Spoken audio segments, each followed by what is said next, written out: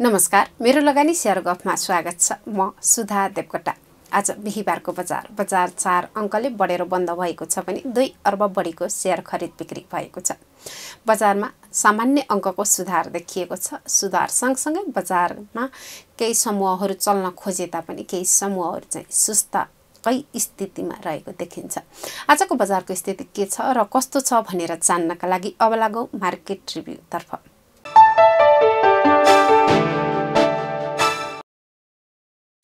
बिहीबारको बजार 4.78 अङ्कले बढेर 2035.64 बिन्दुमा पुगेको छ।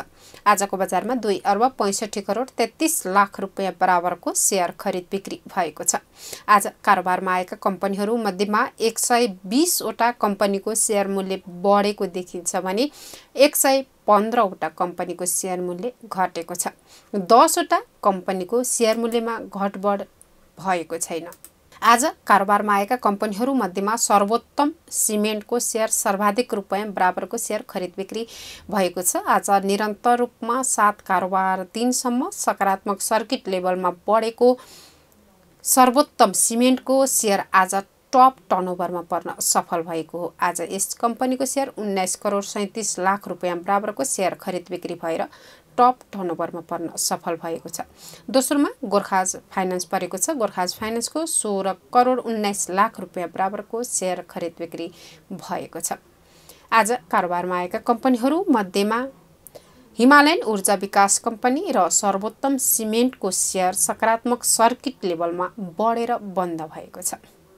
आज कारोबारमा आएका कम्पनीहरू मध्येमा उन्नति सहकारी लघुवित्त वित्तीय संस्था र धौलागिरी लघुवित्त वित्तीय संस्थाको शेयर नकारात्मक सर्किट लेभलमा घटेर बन्द भएको छ भने हिमालयन 8020 को इकाइ मूल्य 6.80% घटेर बन्द भएको छ।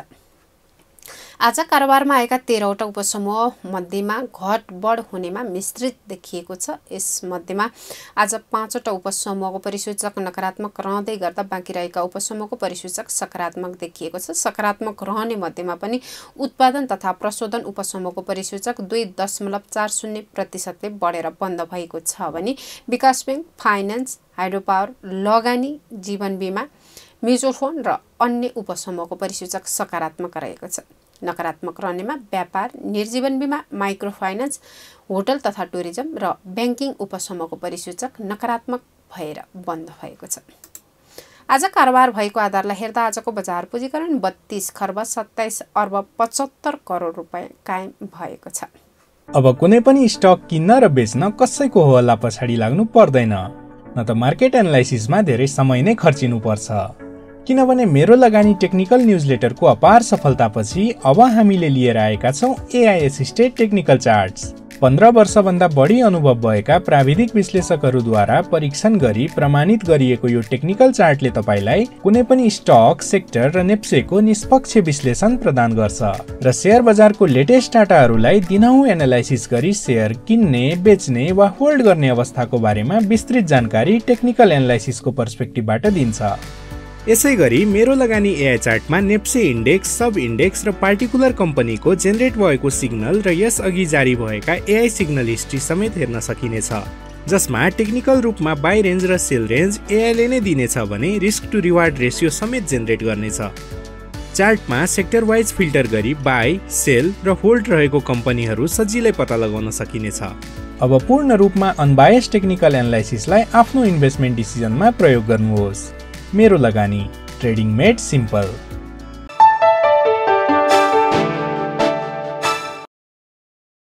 निरन्तर रूपमा घट्दै गरेको बजारमा आज सामान्य अङ्कको सुधार देखिएको छ। बजार बढ्न प्रयासरत रहेको छ, तर बजार सूचकले त्यसलाई गति दिन सकिरहेको अवस्था छैन।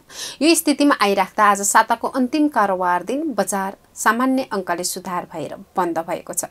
यो अवस्थामा केही समूहहरू चलिरहेका छन् भने केही समूहहरू चल्नका लागि चाहिँ तम तयार भएर बसेको स्थिति छ। सूचक 2035 को बिन्दुमा आइराख्दा उत्पादन तथा प्रशोधन उपसमूहको परिसूचक निरन्तर रूपमा बढ्दो स्थितिमा देखिएको छ।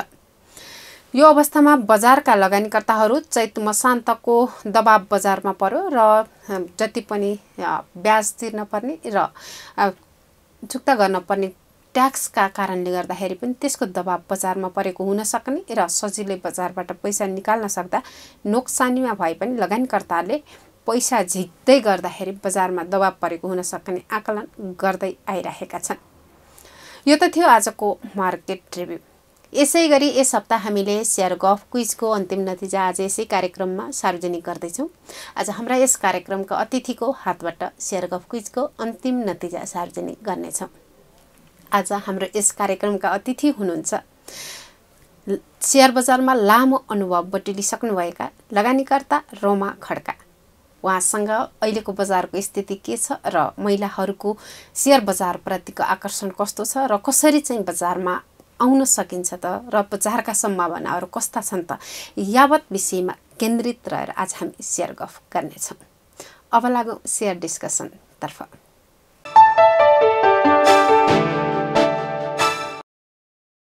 म्यामलाई स्वागत छ कार्यक्रममा। Thank you so much.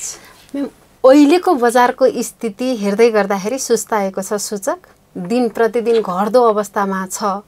यो सूचक घट्दो क्रममा रहेको लगानीकर्ता देख्नुभएको छ, तर तपाईँको एनालाइसिसले चाहिँ के देखाएको छ? यो सूचक चाहिँ किन घटिरहेको छ? डेफिनेटली मार्केट चाहिँ घट्दो क्रममा छ होइन। यो अहिले त यो क्वार्टर एन्डको रियाक्सन पनि देखाइरहेको छ। घट्दो मार्केटमा चाहिँ क्वार्टर एन्ड पनि एउटा अर्को एस्पेक्ट थपियो होइन। तर मार्केटलाई हेर्दाखेरि चाहिँ मार्केट अहिले मात्रै नघटेर 32 मन्थ्स अगाडि जुन चाहिँ हाम्रो पोलिसी राष्ट्र ब्याङ्कले जुन क्याप लगायो त्यसपछि नै मार्केट चाहिँ 300-400 को रेन्जमा चाहिँ तलमाथि गरिराखेको छ।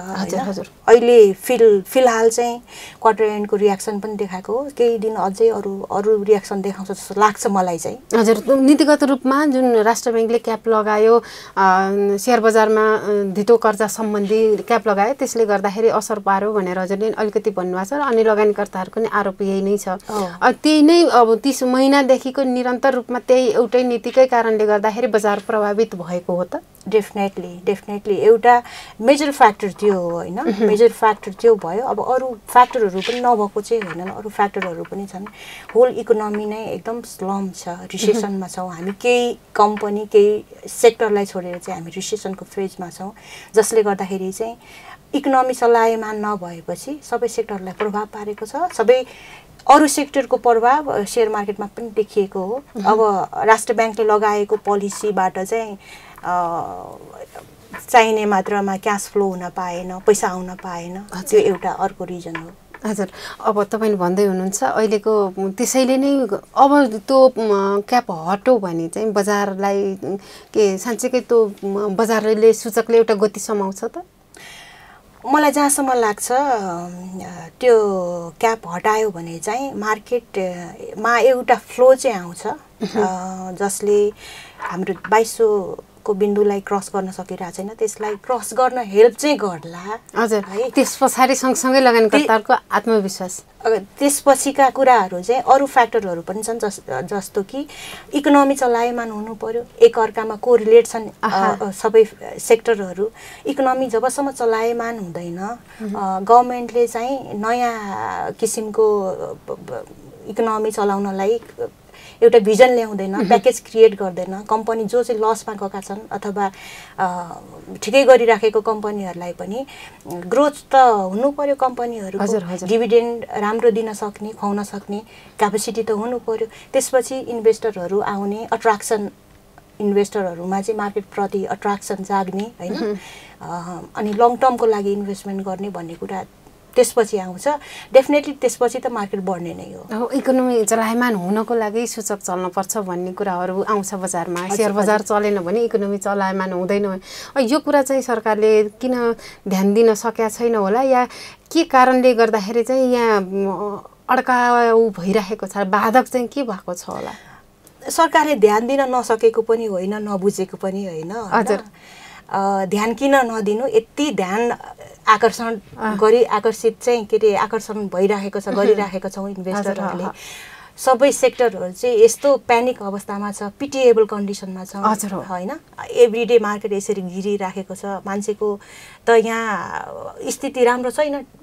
रोइ कराई भइराखेको छ होल इकोनोमीलाई इफेक्ट गर्दाखेरि ध्यान त किन नहुनु सम्बन्धित मान्छेलाई डेफिनेटली ध्यान पुगेको छ तर यो नेग्लिजेन्स उहाँहरूले किन गरिराख्नु भएको छ यो फितलो पोलिसी चाहिँ किन उहाँहरूले एउटा क्यारी गर्न सक्नुहुन्न राम्रो किसिमले हैन उहाँहरू सायद टु मच चाहिँ पोलिटिकल आफ्नो के रे कुर्सी हैन आफ्नो पदको लागि इन्गेज भएर हो कि है उहाँले वास्तविक अर्थतन्त्रलाई समृद्धि बनाउने अर्थतन्त्र चलायमान बनाउने भन्दा पनि राजनीतिक खिचातानी चाहिँ धेरै एकदम पोलिटिकल इनस्टेबिलिटीको कारणले गर्दाखेरि नै धेरै सेक्टरहरूलाई ह्याम्पर गरेको छ जसको परिणाम चाहिँ हामीले भोगिराखेको छौं शेयर मार्केट मात्रै होइन कि अरु सेक्टरहरू पनि त त्यस्तै छन् है अहिले बजारको अवस्था हेर्दै गर्दाखेरि सुस्ताइराखेको स्थिति छ र अहिले भर्खरै बनेको नवनियुक्त अर्थमन्त्रीले पनि शेयर बजारका लागि चाहिँ सुधारका कुराहरू उठाउँदै गर्दै बजारमा एउटा उत्साह देखिएको थियो र सूचकै दिन चाहिँ चल्यो हैन त्यसपछि फेरि निरन्तर अब हामी 7 8 9 कारोबार दिनसम्म नेगेटिभ इन्डेक्ससँग हामी अहिले हेरिरहनु परेको छ अभ्यस्त हुनुपर्ने बाध्यता छ अब यसलाई चाहिँ लगानीकर्ताहरूले कसरी हेर्ने र के साँच्चैकै दिन प्रतिदिन घट्दो अवस्थामा रहेको सूचकलाई नै हेरेर लगानीकर्ताहरूले चित्त बुझाउनु पर्ने हो त डेफिनेटली त्यस्तो स्थिति चाहिँ नहुनु पर्ने हो हैन अब अर्थमन्त्री नियुक्त अर्थमन्त्रीले पोजिटिभ स्टेटमेन्ट त दिनु भएको छ त्यो कारणले त्यो दिन चाहिँ अब सर्किटै लाग्यो पोजिटिभ स्टेटमेन्ट दिएर मात्रै भएन कि त्यसको कार्यान्वयन पनि हुनु पर्यो इम्प्लिमेन्ट हुनु पर्यो हैन त्यो चाहिँ नभएको कारणले गर्दाखेरि एक दिन सर्किट लाग्यो उहाँको कुरा सुनेर त्यही अनुसारले क्यारी हुन सकेन अनि बार झुक्कै राख्ने काम भयो नि त प्रिभियसली पनि यस्तै काम भयो हो अर्थमन्त्री प्लस के रे राष्ट्र बैंक गभर्नरबाट बार यस्ता कामहरू भइराखेका छन् है सायद कन्फिडेन्स एउटा ट्रस्ट चाहिँ गुमाएको हो कि इन्भेस्टरहरूले अहिले चाहिँ भनिसकेपछि जे कम छ बजारमा विश्वासकै कमी देख्छ कन्फिडेन्स त छँदै छैन किनभने कन्फिडेन्स इन्भेस्टरको कन्फिडेन्स हुने काम एउटा पनि के गर्नु भएको छ त उहाँहरूले अथराइज्ड बडीले कुनै पनि यस्तो काम गरेको छ जसले इन्भेस्टरहरूको चाहिँ कन्फिडेन्स आओस् उहाँ इन्भेस्टरको कन्फिडेन्स बिल्ड अप गर्ने काम त अथराइज्ड बडीको हो नि त हो पक्कै पनि बजारमा चाहिँ नीतिगत रूपमा बाधाहरू अवरोधहरू खडा भएका छन् र बजारका लागि जति सरकारले गर्न पर्ने थियो नीतिगत व्यवस्था गराएर बजारलाई अझ मजबुत बनाएर सूचक अगाडि बढाउनु पर्ने थियो त्यो कदमतर्फ चाहिँ सरकारले ध्यान पुग्न सकेको छैन अब यहाँनिर लगानीकर्ताहरूको आत्मविश्वासका कुराहरू छ हैन अहिले लगानीकर्ताहरू आत्मविश्वास हुनुपर्छ विश्वासी भएर आँखा चिम्ले लगानी गर्नुपर्छ भने चाहिँ बजारको सूचक चाहिँ दिनदिनै घटिरहेको स्थिति हुँदै गर्दाखेरि अहिलेको बजारमा तपाईले लगानी गर्नको लागि चाहिँ कसरी प्रेरित गर्न सक्नुहुन्न एब्सोल्युटली मेरो ओपिनियन भन्दाखेरि चाहिँ म यो अब मार्केटको एउटा तलमाथि हुने फ्लो त छँदैछ हैन यसलाई म नेचुरल फेनोमेनाको हिसाबले पनि हेर्नुपर्छ शेयर मार्केटमा आएको अपार्ट फ्रम यो पोलिसी गभर्नरको कुरा राष्ट्र बैंकको कुरा सेभनको कुरा यी कुरा बाहेक पनि नि एउटा नेचुरल फेनोमेना हुन्छ मार्केटको तलमाथि हुने अहिले चाहिँ म के सजेस्ट गर्छु भने डेफिनेटली म लगानी गर्नलाई सजेस्ट गर्छु किनभने यो राइट टाइम हो यो गोल्डन अपर्च्युनिटीको रूपमा हेर्नुपर्छ अहिलेको स्टेजलाई मार्केट डेफिनेटली जान्छ माथि बढ्छ चलायमान हुन्छ सधैँभरि इकोनोमी पनि यसरी डिप्रेस्ड हुँदैन हजुर त्यो भएर नयाँ लगानीकर्ताहरूलाई चाहिँ इन्ट्री गर्नको लागि सही समय हो यो भनेर म अलवेज इन्करेज गर्छु हजुर अब कतिपय अवस्थामा त अब दिन प्रतिदिन आज केही लगानी गर्यो त्यसको आफ्नो लगानी चाहिँ दिन प्रतिदिन घट्दो अवस्थामा देखिरहेको छ आफ्नो भ्यालु डाउन भइरहेको छ आफ्नो शेयरको अब यस्तो हुँदाखेरि त अलिकति डर हुन्छ नि त यो डरलाई चाहिँ कसरी नियन्त्रण गर्न सकिन्छ के हुन्छ लगानीकर्ताहरुमा आउने अब बजार त जोखिमपूर्ण क्षेत्र भनेर भनिन्छ नि त रिस्क छ रिवार्ड पनि छ हैन त्यही अनुसार हजुर तर अब अहिले यो लेभलमा आएर चाहिँ यो अकुमुलेसनको फेज हो अहिलेको स्टेजमा आएर लगानी गर्दा सायद धेरै नगुमाउनु पर्ला गुमाउनु पर्ने स्थिति यदि आयो भने पनि धेरै नगुमाउनु पर्ला हजुर अनि अब गुमाउनु नै परेन भने त झन् राम्रो भइहाल्यो। हजुर हजुर लगानी गर्नलाई सही छ, ठिक छ समय। अहिलेको समय चाहिँ एकदमै क्वार्टर एन्डको रियाक्सन पनि हो यो। हजुर अब घट्छ नै भने पनि कति नै घट्छ होला र धेरै त नजाला नि। भने पछाडि अलिकति उच्च बिन्दुमा हुँदाखेरि जति जोखिम हुन्छ अहिलेको अवस्थामा चाहिँ त्यो तुलनात्मक रूपमा हेर्दाखेरि हिसाबमा चाहिँ मोर प्रोफिटेबल अहिले इन्भेस्ट गर्दाखेरि चाहिँ। हजुर डराउनु परेन नि त, घुम्ने डर भएन, कमाउने चाहिँ चान्स धेरै भयो। चान्स धेरै भयो है, रिस्क एन्ड रिवार्डमा चाहिँ धेरै रिवार्डको चान्सेस चाहिँ धेरै देखियो। पक्कै पनि यहाँनिर तपाईँले अब लगानी गर्नुपर्छ, अहिलेको स्थितिमा लगानी गर्न सकिन्छ भनेर तपाईँले कुरा गर्दै गर्दाखेरि तपाईँले अहिलेको अवस्थामा धेरै कम्पनीहरूले डिभिडेन्ड वितरण गर्न नसकेको स्थिति छ। उहाँहरूले डिभिडेन्ड दिएर अब मैले डिभिडेन्ड खान्छु, यताबाट बजारबाट पैसा घट्यो भने पनि, मेरो लगानी घट्यो भने पनि डिभिडेन्ड आउँछ भन्ने एउटा सन्तोष थियो विगतमा। तर यसपालि त धेरै कम्पनीहरूले डिभिडेन्ड पनि वितरण गरेका छैनन्।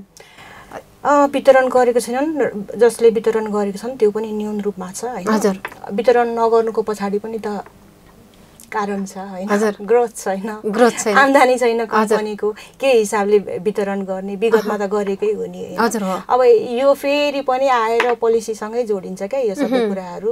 त्यो पोलिसीमा इम्प्रुभ हुने बित्तिकै, इकोनोमी चलायमान हुने बित्तिकै त फेरि राम्रो पर्फर्मेन्स गर्न थाल्छन् कम्पनीहरूले र डिभिडेन्ड पनि अफकोर्स कमाएपछि त बाँड्ने नै हो नि। बाँड्ने नै हो भनेपछि तपाईँले अलिकति लामो अवधिको लागि चाहिँ लगानी गर्न सुझाव गर्नुहुन्छ? म नयाँ लगानीकर्ताहरूलाई चाहिँ जहिले पनि लङ टर्मको लागि नै गर्छु, किनभने एज अ ट्रेडर काम गर्नलाई त स्किल चाहिन्छ। त्यो स्किल चाहिँ एउटा लामो समयको एउटा प्रोसेसमा चाहिँ डेभलप हुने हो, त्यो स्किल आउने हो। त्यो भएर लगानी गर्नुहोस्, लङ टर्म लगानी गर्नुहोस् र राम्रा company, fundamentally strong company, blue cheap कम्पनीहरू छानेर लगानी गर्नुहोस्। ट्रेडर त बिस्तारै हुने, डेभलप हुने हो, बिस्तारै काम गर्दै गएपछि। तपाईँले अलिकति यहाँनिर जोड्दै हुनुहुन्छ ब्लू चिप कम्पनीहरू चाहिँ रोज्नुहोस् भन्नुभएको छ। अब नेपालमा विवादै छ कस्ता कम्पनीलाई चाहिँ ब्लू चिप भन्ने कुराहरू छ होइन। हिजो ब्लू चिप भएका आज चाहिँ अलिकति कमजोर स्थितिमा नै छन्, उनीहरूले नै डिभिडेन्ड वितरण गर्न नसकेको स्थितिमा छ नि, वितरण गरेका छन् भने झिनो मात्रामा छ। र मूल्य पनि अब हामी धेरै नै आकाश पातालकै नै तलमाथि भइसकेको स्थिति छ। अब ब्लू चिप कस्तोलाई मान्ने र हामीले फन्डामेन्टल स्ट्रङ भनेर कस्तालाई मान्ने? फन्डामेन्टली स्ट्रङ र ब्लू चिप भनेको अलमोस्ट सिमिलर हो। हजुर। अनि अब मोस्ट अफ दि सबै सेक्टरमा केही ब्लू चिप स्क्रिप्टहरू छन्। सबै अब हाइड्रोमा चाहिँ सबै एकै किसिमको छ भन्ने त होइन नि त, त्यसमा पनि त ब्लू चिप स्क्रिप्टहरू छन् नि त। जस्तै चिलेमै भयो, सानीमा भयो, यिनीहरूलाई त ब्लू चिप स्क्रिप्टकै रूपमा हेरिन्छ। हजुर। त्यसरी नै हाइड्रोको त मैले त्यो बुमिङ अहिले जुन चाहिँ छ नि ट्रेडिङ लोकको त्यो जुन हल्ला छ त्यसको उसलाई गर्नलाई मात्रै भने हो मैले। तर अब कमर्सियल ब्याङ्कको छ, अरू सेक्टरकाहरू छन्, म्यानुफ्याक्चरिङ छ त ब्लू चिप कम्पनीहरू धेरै छन् त। धेरै जस्तो हाम्रोमा कमर्सियल ब्याङ्कका स्क्रिप्टहरू त ब्लू चिपकै रूपमा लिइन्छ। यहाँनिर कमर्सियल ब्याङ्कका कुराहरू आउँदै गर्दाखेरि एउटा बुल सकेर फर्काउँदा समेत पनि कमर्सियल ब्याङ्क चल्न सकेन र ब्लू चिप भनेर र फन्डामेन्टली स्ट्रङ भनेर खरिद गरेका ती कम्पनीहरूमा रहेका लगानीकर्ताहरू चाहिँ अहिले पर्खेर बस्नुपर्ने स्थिति आयो भन्ने आरोप पनि त छ नि। त्यो पनि छ, त्यो कुरा पनि छ। तर सधैँभरि कम्पनीको पर्फर्मेन्स एकै किसिमको हुन्छ भन्ने त होइन। आज राम्रो डिभिडेन्ड बाँड्न नसकेको कम्पनीहरूले फ्युचरमा गएर डेफिनेटली बाँड्छन्। राम्रो कम्पनीहरू कम्पनीको ग्रोथको साथसाथै कम्पनीले आम्दानी गर्ने बित्तिकै उनीहरूले पनि त्यही अनुसारले बाँड्ने हो। त्यो भएर समय सधैँ एक किसिमको हुँदैन। अब देशकै त्यस्तो छ होइन, होल इकोनोमी चाहिँ ड्यामेज छ, एक किसिमले केही हुन सकेको छैन, कुनै एउटा सेक्टर पनि चल्न सकेको छैन। त्यो कारणले गर्दाखेरि अब अहिले त्यस्तै छ। यसलाई कसरी अब बुस्ट अप गर्ने, कसरी चलाउने, यो चाहिँ फेरि पनि गएर पोलिसी मेकरहरू, गभर्मेन्ट होइन त्यही नै ठोकिन्छ। उहाँहरूले अलिकति मात्रै फेभरेबल इन्भाइरोमेन्ट बनाउनु भयो भने लगानीकर्ताहरू त मोटिभेट भइहाल्छ नि।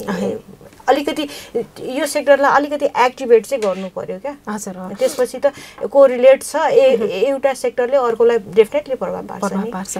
पक्कै पनि यहाँनिर हामीले अलिकति इन्डेक्स र अहिलेको लगानीकर्ताहरूको मनोभावनासँग कुराकानी गर्दै गर्दाखेरि अहिले तपाईँ लामो समयदेखि सेयर बजारमा कारोबार गर्दै आउनुभएको छ र बजारसँग व्यस्त पनि हुनुहुन्छ। तपाईँ लेडिज महिला इन्भेस्टरहरू बजारमा आउन चाहनुहुन्छ, तर उहाँहरूले चाहिँ के छ आइडिया भन्ने कुरा धेरै मेसो पाइ नसकेको स्थिति छ। त्यस्ता आउन चाहने महिलाहरूलाई चाहिँ तपाईँले कसरी इन्करेज गर्न सक्नुहुन्छ?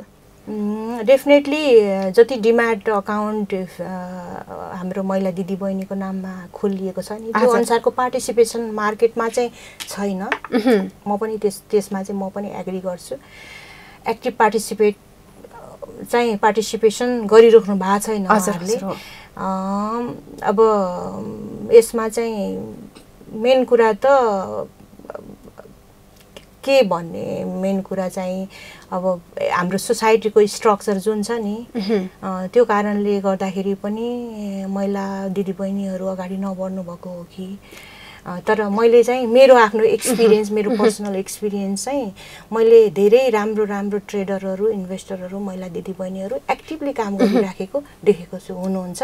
उहाँहरू यस्तो किसिमको प्लेटफर्ममा आइसक्नु भएको छैन, इन्भिजिबल रूपमा चाहिँ काम गरेको देखेको छु मैले। पार्टिसिपेसन कम्पेयर मेलहरूको कम्पेयरमा फिमेलहरूको पार्टिसिपेसन कमै छ। दोस्रो बजारमा कतिको चुनौती छ लेडिजहरूलाई कारोबार गर्नको लागि? त्यो अब भनिन्छ नि एनालाइसिस गर्दाखेरि कस्ता कुराहरू चाहिँ बुझ्नलाई के गर्नको लागि के छ त्यसमा?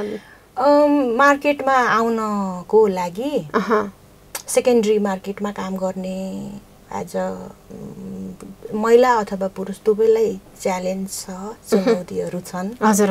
होइन, त्यो च्यालेन्जलाई एकैचोटि ओभरकम पनि हुँदैन। काम गर्दै गएपछि एक किसिमको कन्फिडेन्स डेभलप हुन्छ। काम गर्दै जाने यो सम्बन्धी चाहिँ स्टडी पनि त जरुरत छ, स्टडी पनि गर्नु पर्यो। मान्छेको इन्ट्रेस्ट र प्यासनको कुरा पनि आउँछ होइन, त्यसले पनि ठुलो रोल खेलेको हुन्छ। अब मार्केटमा पैसा कमाउन लाग्ने भनेको पैसै कमाउन आउने हो। जो चाहिँ म मेरो फर्चुन क्रिएट गर्छु भनेर आउनु भएको छ नि, उहाँहरूमा प्यासन पनि हुन्छ, इन्ट्रेस्ट पनि हुन्छ, सबै चिज हुन्छ। उहाँहरूले चाहिँ सिक्ने लर्निङलाई चाहिँ सिक्नलाई चाहिँ रेडी हुनुहुन्छ क्या सधैँभरि। अनि महिला मात्रै नभएर पुरुष पनि सिक्नु जरुरी छ। यो चाहिँ अनगोइङ प्रोसेस हो लर्निङ भनेको सेयर मार्केटमा स्पेसली। हुन त लाइफ नै अनगोइङ, एउटा learning is a ongoing process. तर सेयर मार्केटमा चाहिँ एकदमै जतिखेर पनि जहिले पनि तपाईँ चाहिँ अपडेटेड चाहिँ हुनुपर्छ। अपडेटेड हुनु। अब यसमा चाहिँ हामीले ध्यान दिँदाखेरि हामीले घट्दाखेरि रातो बढ्दाखेरि हरियो मात्रै हेरेर कतिपय लगानीकर्ताहरू आत्तिनी गरेको देखिन्छ कि। अब यसलाई नै ध्यान दिने हो कि हामीले अपडेटेड हुने भन्नुहुन्छ, तपाईँले अध्ययन गर्नुपर्ने भन्नुहुन्छ। अब लगानीकर्ताले दोस्रो बजारमा लगानी गर्नकै लागि चाहिँ के कस्ता विषयहरू हेर्नुपर्ने हुन्छ, अध्ययन गर्नुपर्ने जरुरी छ? ग्रिन र रेड त जसले पनि चिन्ने कलर हो, त्यो बेसिक एकदम बेसिक हो त्यो। त्यो होइन, हुन त अब भर्खर आउनेलाई त्यो चिन्नु पनि जरुरी हुन्छ। हजुर। अब बिस्तारै मार्केटमा लागेको मान्छेहरूले चाहिँ मार्केट सम्बन्धी के बुक पढ्ने, ट्रेनिङहरू लिने होइन, युट्युबमा जति पनि अभाइलेबल छ एक्सपर्टहरूको कुरा सुन्ने, यसरी बिस्तारै आफ्नो नलेज चाहिँ एक्सपान्ड गर्दै जाने हो। अनि काम पनि अब नलेज त गेन गर्दै गयो तर काम गरेन, त्यसको पनि मतलब भएन। काम जबसम्म तपाईँ काम गर्नुहुन्न नि सेयर मार्केटमा, तबसम्म कन्फिडेन्स भन्ने पनि आउँदैन, नलेज भन्ने पनि हुँदैन। तपाईँलाई आफ्नै कामले सिकाउँछ, काम गर्दै जाने हो। कस्तो कम्पनीमा लगानी गर्नुभएको छ त्यो विषयमा अध्ययन गर्नु परिहाल्यो नि। आफ्नो पैसा लगानी गरेको छ होइन, हार्ड अर्न इन्कम आफूले हालिदिएको छ भने निन्द्रा लाग्छ लाग्दैन, रातभरि पनि बसेर पढिन्छ कस्तो छ के छ कस्तो छ हैन। आफ्नो सम्पत्ति बढ्या छ या घट्या छ त्यसले त चासो बढाउँछ नि। त्यो चासो बढाइहाल्छ, डेफिनेटली चासो बढाउँछ नि, किनभने प्यासनको साथ आउनु भएको छ भने त यो कुराहरू त तपाईँ इन्जोय गर्नुहुन्छ। हजुर हो।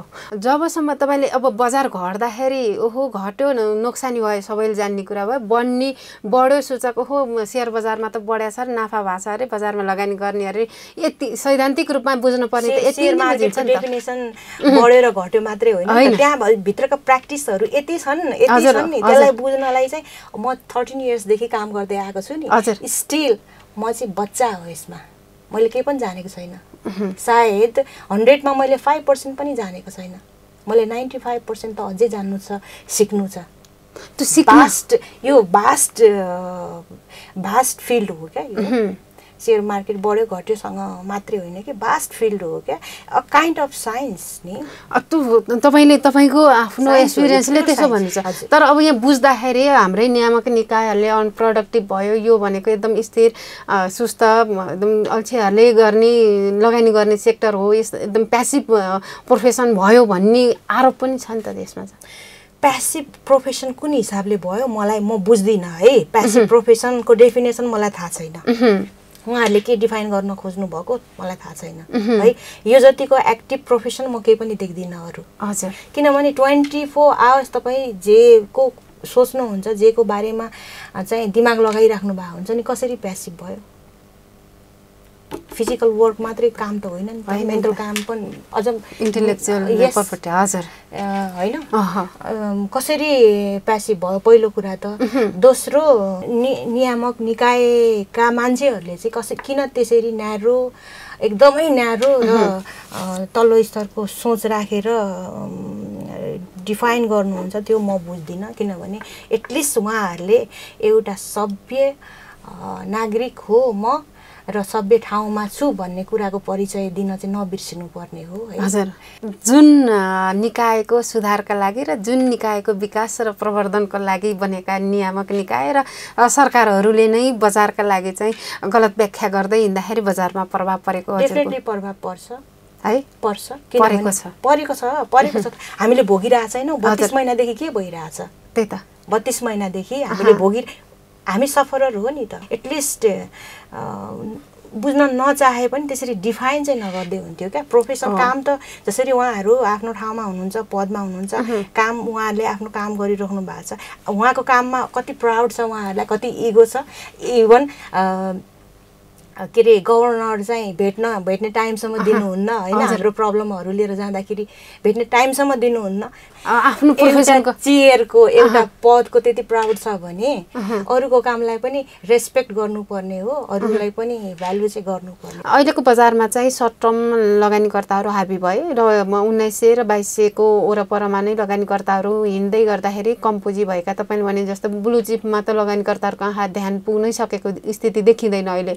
अब कम पुँजी भएका अलिकति जोखिमपूर्ण कम्पनीहरूमा चाहिँ लगानीकर्ताहरूको ध्यान बढी भयो र सूचक पनि लगानीकर्ताहरूकै कारणले गर्दाखेरि एउटा स्थायित्व स्टेबल हुन सकेन भन्ने आरोप छ नि। तपाईँले यसलाई चाहिँ कसरी बुझ्नु भएको छ? लगानीकर्ताहरूको ध्यान चाहिँ ब्लु चिपमा नजानुको कारण चाहिँ इन्भाइरोमेन्ट क्रिएट गरिदिनु पर्यो नि, इन्भेस्टमेन्टको लागि इन्भाइरोमेन्ट क्रिएट गरिदिनु पर्यो नि सरकारले। उहाँहरू केही पनि गर्न नसक्ने, इन्भेस्टरको कन्फिडेन्स चाहिँ बिल्डअप गर्न नसक्ने, अनि बाँकी रहेको हामी जस्तो ट्रेडरले के गर्नु त? थोरै फन्डबाट हामीले जे गर्न सक्छौँ त्यही गर्ने हो होइन। अनि लो क्याप नहेरेर के हेर्नु? ब्लु चिप हेरेर मैले इन्ट्रेस्ट तिर्न सक्छु?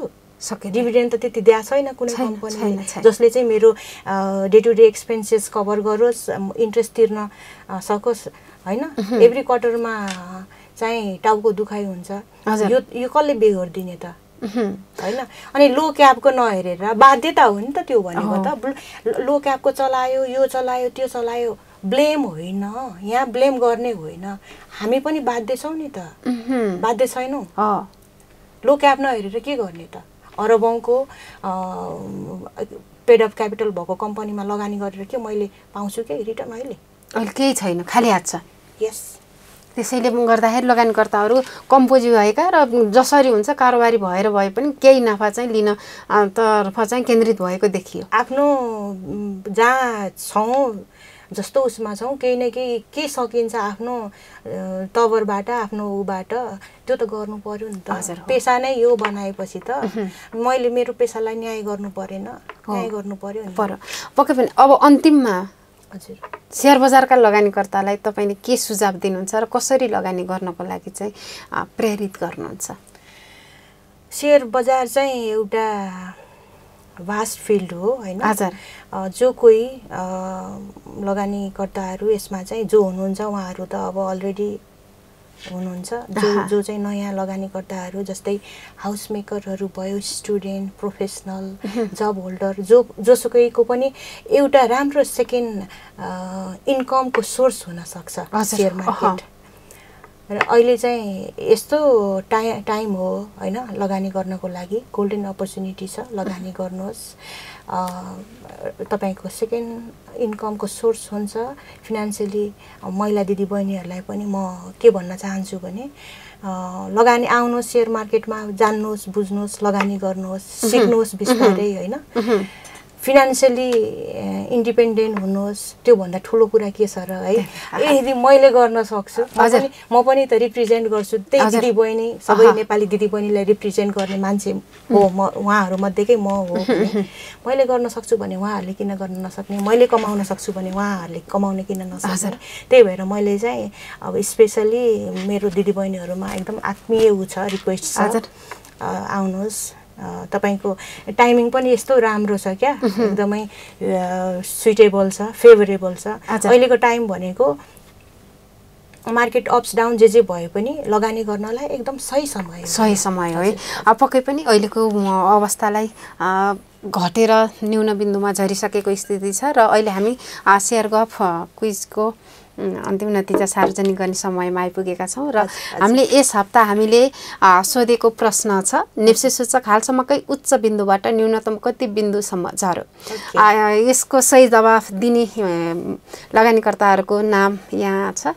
तपाईले यस नामहरू मध्येबाट एउटा नाम झिकेर सार्वजनिक गरिदिनु पर्यो विजेताको नाम। हस्, थ्यांक यू। ल सुरुकै गरौँ।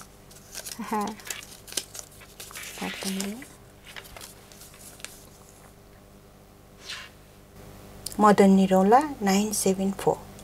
मदन निरौला, हजुर, थ्यांक यू। मदन निरौलाजी, तपाईलाई धेरै धेरै बधाई छ। तपाईले दिनुभएको जवाफ सही छ। 1815.13 चाहिँ हालसम्मकै न्यूनतम बिन्दु हो। यो 25 सेप्टेम्बरमा 2022 मा चाहिँ यो बिन्दुमा सूचक झरेको थियो। तपाईलाई धेरै धेरै बधाई छ। तपाईले मेरो लगानी डाटा प्रडक्ट जित्नु भएको छ। यहाँलाई धेरै धेरै धन्यवाद। Thank you so much. Thank you हजुरलाई पनि।